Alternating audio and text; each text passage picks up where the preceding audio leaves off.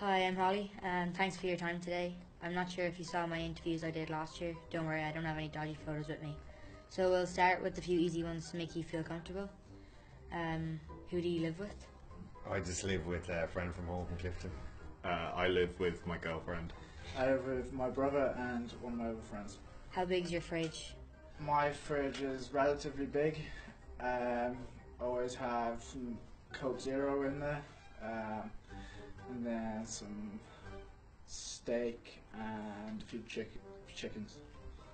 Not live chickens, chicken fillets. You took any leg? I'd say I have a pretty normal fridge. I've always got some like ham, cheese, and milk, solid staples. I think I have a standard enough size fridge as well, and I'll go with Coke Zero definitely, hot sauce, and almond milk. Who was your inspiration growing up? I suppose for me would have been another rugby like Ron O'Gara, Brian Driscoll. I grew up in England, so there'd be a few English guys like Martin Johnson and that kind of 2003 like World Cup winning team. Can't really even think of any, to be honest. Not too sure. Rugby or girls? Get in trouble now, Mrs. I'll go rugby professional, straight down the line. Yeah, definitely rugby. Definitely rugby. On away trips, who do you room with? It's usually back 3 players, so could be Matt Healy, Nee, or King Keller. Yeah, Chessy's a big eater. Connacht Rugby. Big eater and Shays his legs in the showers. You've eaten me. yeah. I'm usually with Jack Carthy. Which do you prefer, Kettering or Galway? Oh. I've lived in Kettering. I was born and raised in Kettering. I've only been in Galway for 18 months, and the weather's probably a little bit better in Kettering, so Kettering edges it for me. Even though your dad has 438 caps for the Saints, why did you not start rugby until secondary school? Were you a late developer? Yeah, basically I tried every other sport other than rugby, really. I was pretty useless at football, and I tried swimming, but I was pretty terrible at that as well, and rugby was the only thing that was left, really. Where's your favourite holiday A destination? few years ago I went out to Las Vegas and toured around the west coast of America, so that was pretty good. So why are you called Mr. Holiday? Mr. Holiday? I don't know. I don't know anyone that's called me Mr. Holiday. I think you've been given dodgy information. Do you have any bad habits? I'm probably not as strict as I should be on my diet and stuff. I'm a bit of a snacker, so yeah, I'd say that's a pretty bad habit. Who's the joker in the team? The guy that I would always go to for a joke is like Dom Robertson McCoy. He's always got kind of like a joke lined up, and he's a pretty funny guy. So. How come you run like a legless giraffe? I wouldn't say so much legless, you know. I'm trying Just to. the giraffe. Yeah, just the Yeah. giraffe. Yeah. Giraffes are pretty quick, you know. So Kieran, you made your debut for Connacht in 2012 against Cardiff Blues while still in the academy. What do you remember from that day? Yeah, I remember it being a pretty wet and miserable day. I think we lost that game, but obviously that was a great time for me, so shame we lost, but a good day for my crew. Which celebrations went on the longest, the Pro 12 or the Grand Slam? Probably the Pro 12. I think most lads kept going for quite a while. A few of us had to go off into camp. I think we were going to South Africa, but I think a few lads there went for a week or two. You have a very posh accent. Was Kirkham Grammar School posh? Not really, no. I was only there for 2 years. How come your nickname is the Weasel? Who told you that? I have my sources. So I haven't heard that before. Have you ever thought about being a winger? You did a great job many times for Ireland. Yeah, I wouldn't mind playing a few games for Connacht. It's actually a lot less running out on the wing, so I wouldn't mind doing that. I have to ask KK maybe. Did you not propose to Lauren in Dubai? Who told you that?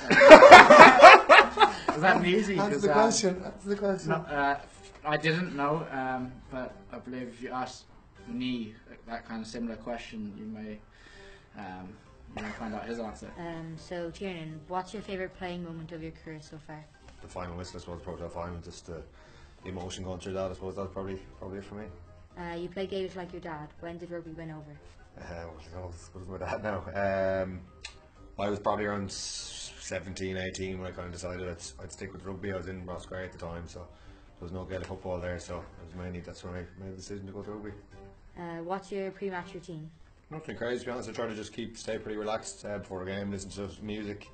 Yeah, not massively superstitious or anything, so just try to stay relaxed and kind of focus on the game. What's your favourite song? Pre-game song? Probably listen to a lot of Drake or Kendrick Lamar. I hear you play FIFA. What's your favourite team? Favourite team, Man United. And just play a lot of FIFA, yeah. Are any of you into Fortnite? Yeah, actually, there's a lot of the lads in Fortnite now. You can see it some mornings when they come in, they're pretty tired. So, yeah, there's a massive, obviously, it's a big thing around at the moment. But I think there's a group of about 15 lads that are on the headphones every night playing it. So, not myself, I'm not into Is it. it true that Neezy beat you so bad at FIFA that you cried and had to leave the room? I played Neezy about 20, 30 times in FIFA, and I think he beat me once. But I don't know how he managed to beat me, to be honest with you. But oh yeah, I don't think I start crying now, but I might have stormed out of the room, right? Yeah. I hear you're getting married next summer. Where is that happening?